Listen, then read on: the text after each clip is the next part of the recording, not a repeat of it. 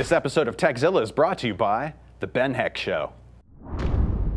Carlos asked us this question. I have 3 weddings coming up toward the end of the year. I want to purchase an HD camcorder to record said events. It can be a pocket camera, a point and shoot, which requires good HD video, or a regular HD camcorder. I don't care about bells and whistles. I want it to be simple, have good image quality, 1080p recording, preferably to be capable of also capturing 60 frames a second, 1080p 60, huh? And at least decent low light performance, at least decent stereo recorders and speakers, also an SDHC card slot, and finally image stabilization. I already have a decent Nikon D90 which shoots 720p video, but it doesn't have autofocus. The quality is okay, but I like to have a device which does have autofocus. Signed, Carlos in Rockaway Beach, New York. Well, yeah, it's kind of funny. For a while there was this big sort of market opportunity for little pocket flip type camcorders. The truth is most cell phones are actually starting to do, or smartphones are doing a better job with video. And given your requirements, just rule out any of the little cheap handheld pocket flip type camcorders. They're easy to use, but there's no image stabilization. The image quality is kind of eh. And when the light gets dim, the image quality is awful. Exactly. Yeah, video DSLRs though, compact system cameras, they can provide some amazing low light video, but they're not particularly user friendly video cameras compared to an actual camcorder, because you're dealing with all these cool camera, you know, like I'm a cool guy, camera guy, and I can go through this menu and this lens, and it's like, oh, I missed the rings. That would be bad. Yeah. Most models, they have kind of limited on-camera audio capability. When you're talking about like using a DSLR, the audio capability actually often is atrocious. And depending on the camera lens combination, you can get image stabilization, might not work as well as you would like. And seriously, sound, like people never think like the sound is incredible, but if you can't hear all the important stuff going on at the front, you're basically just take still pictures, right? Or consider adding an audio soundtrack and just get rid of the awful noise that's there. Sorry, I've been visiting, yeah. I do use my camera's video recorder function though, right, because it's built in and it does have the 1080p 60 function. However, it's a pretty expensive setup I'm rolling around with, so that's not something I would want to take to most sporting events. That's something where I'm being a little more careful with it. I would rather have a device that costs probably a third or as much, and to be able to have that and to be a dedicated video recording device with all of the features you're looking for as well. Yeah. So the simplicity is really what you're looking for. Yeah, your best bet's probably an HD camcorder.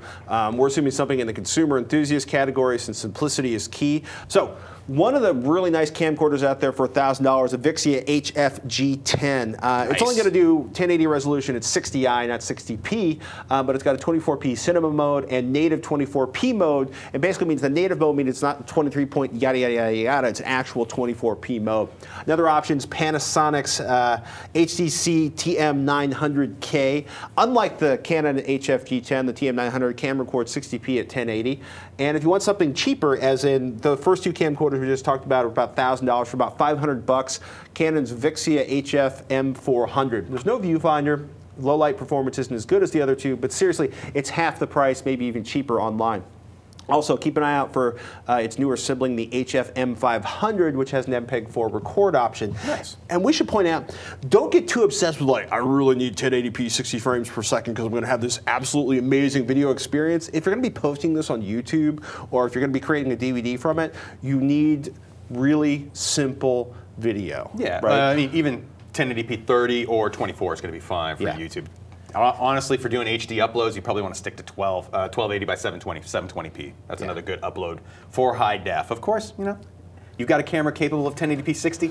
I'd want to record on that, but just be aware that the only place you're really going to be able to distribute that might be on a Blu-ray disc, or you're going to have to compress it way down to get it to work on other platforms. So, and if you get a chance, do yourself a favor, get into wherever the wedding's taking place. If you're like the official camcorder for the official videographer for your friends' weddings, get in there early and figure out whether or not you have any light to work with, because you know there's you can sit at the back and get like the shot down the aisle, but there's going to be like 2 tiny little stick figures at the other end, one in a big poofy dress and one in whatever the dude's wearing, and it can look really awful. So figure out if it's okay for you to get around the side, get up close, be invasive. Good video usually means irritating the heck out of everyone involved at the wedding. You don't want to be practicing on the day of the wedding with all this gear. And don't I'll put leave it at that.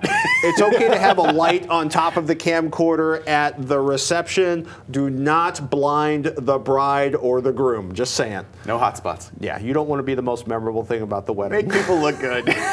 Good luck. Good luck. It's time to thank one of our sponsors. Join modding wizard Ben Heck and friends as they build and modify a host of amazing community-inspired creations. In the latest episode, Ben builds a folding briefcase-sized 3D printer that he can take to Maker Faire. Also, don't forget to go to element14.com/TBHS to find out how you can enter to win Ben's 3D printer, as well as other builds from Ben's show. And remember to watch new episodes of The Ben Heck Show every 2 weeks right here at revision3.com/TBHS.